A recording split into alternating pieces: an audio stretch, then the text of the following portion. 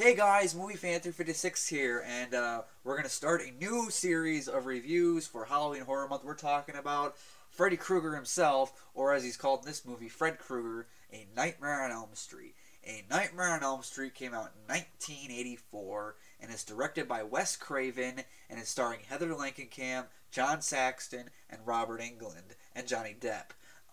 Yes, Johnny Depp's in this movie. In fact, this was his first feature film, so this is how Johnny Depp got pretty much famous between this and the 21 Jump Street TV show. So, the plot of A Nightmare on Elm Street is, I think we all pretty much know the plot. Even if you've never seen it, I think we all know what Nightmare on Elm Street is.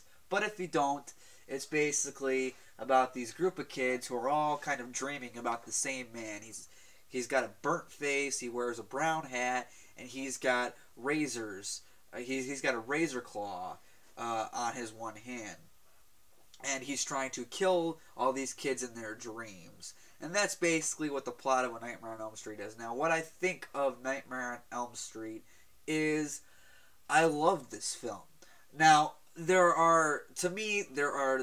the trio of horror icons. I mean, yeah, sure, you got a bunch of, popular horror icons that made a big deal in the horror industry.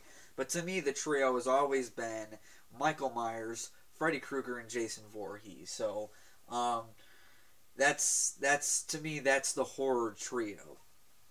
And let's talk about, first of all, the directing is magnificent. I mean, a lot of the horror films that came out in the 80s were good, cheesy goodness, cheesy, fun, campy films. And Nightmare on Elm Street was more serious. It wasn't as campy as like a Friday the 13th was. So Wes Craven is the master of horror. Some would argue John Carpenter, and I would totally understand that argument. But, yeah. The casting in this film, Heather Langenkamp as Nancy. And what I think of Heather Langenkamp as Nancy is I like her. She's a relatable character. She's, we like her. I mean, she's very likable. Johnny Depp, like I said, this was his first movie.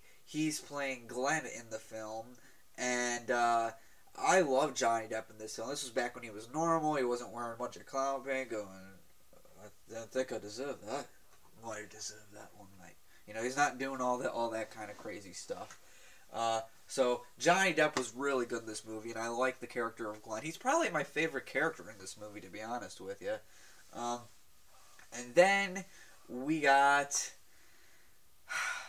Robert Englund as Fred Krueger.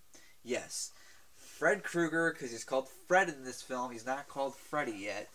And this dude fucking made this movie. Like, if they wouldn't have got Robert Englund, I don't know how... I can't imagine how the movie would have turned out, because casting Fred Krueger was important, and they got the perfect guy to do it. Let's talk about the look of Freddy Krueger, because the look changes throughout the series. The look in this film is probably the best look in the entire franchise. It's definitely the creepiest, the darkest. We can't really see him all the time. He's kind of hiding in the shadows most of the time. Yeah. John Saxon as, Nancy's father in the film. I like John Saxon. I don't think he's a bad actor. I just, he's kind of an asshole in this movie. In fact, in pretty much the whole series where he pops up in, he's kind of an asshole. But he's more likable in this one than he is in future films, I think. But he's still an asshole. He cares about Nancy. He wants her to be safe.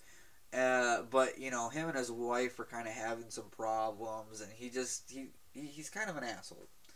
But I like him, though. John Saxon's performance was good.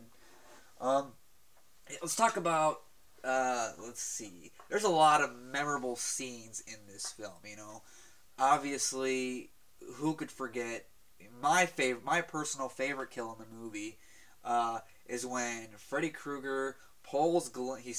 Glenn is laying on the bed. He's got headphones in. Fred Krueger pulls him into the bed, and we just see blood, just gallons and gallons and gallons of blood just shooting out of the bed, up the walls, and it's just phenomenal scene. It's a famous horror scene for a reason. Another famous scene in this movie is when Tina, Nancy's friend, is getting not in the dream world, in reality, in the movie anyway, we see that she's like going on the walls and the ceiling, and she's getting cut up, and her boyfriend, I think his name was Rod in the film, and he's just sitting there freaking out because he don't know what the fuck's going on, because this is very early on in the film.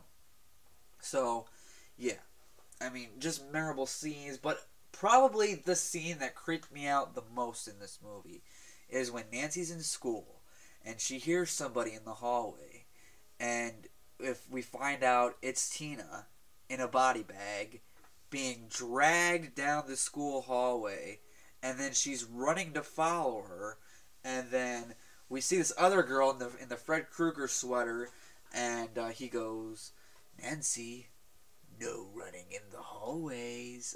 And she goes down to the boiler room, and that whole sequence creeped me the fuck out. That's a great scene as well.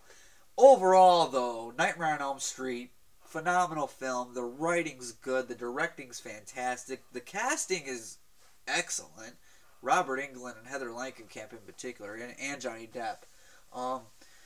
So many memorable scenes in this film. That having been said, I'm going to give A Nightmare on Elm Street, I'm going to give it a solid A. I know there's a lot of movies this month that are getting a lot of high ratings, but don't worry, there are some stinkers and there are going to be some rants this month.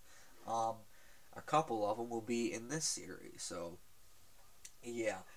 Well, guys, what do you guys think of the original Nightmare on Elm Street? Do you like it? Do you hate it? What do you think of Robert Englund as Freddy Krueger, or Fred Krueger as he's called in this movie? And that's all I can say for today. I'll see you guys in the next video.